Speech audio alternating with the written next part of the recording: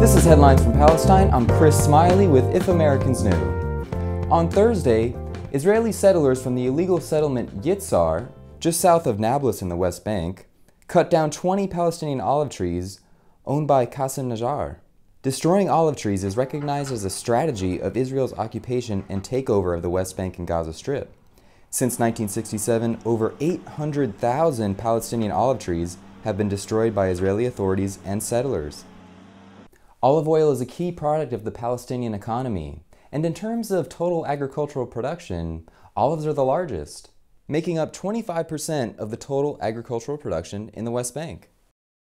The destruction of olive trees is in fact a violation of the Geneva Convention.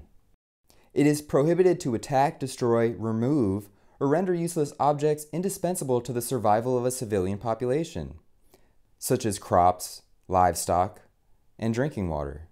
And this goes for any motive, whether it's to starve civilians or to cause them to move away. Uprooting and destroying olive trees, which are part of the livelihoods of many Palestinians, is a way for Israel to push people off of their lands, many times destroying crop fields to make way for Israeli settlements. The Israeli Ministry of Settlement on Wednesday announced a new settlement plan in the Jordan Valley. As of right now, there are 20 settlements in the Jordan Valley, which house about 4,000 settlers. On Thursday, Israeli soldiers arrested 9 Palestinians in several cities in the West Bank after invading and ransacking their homes. Some were children like Ali Hamdan, as young as 14 years old.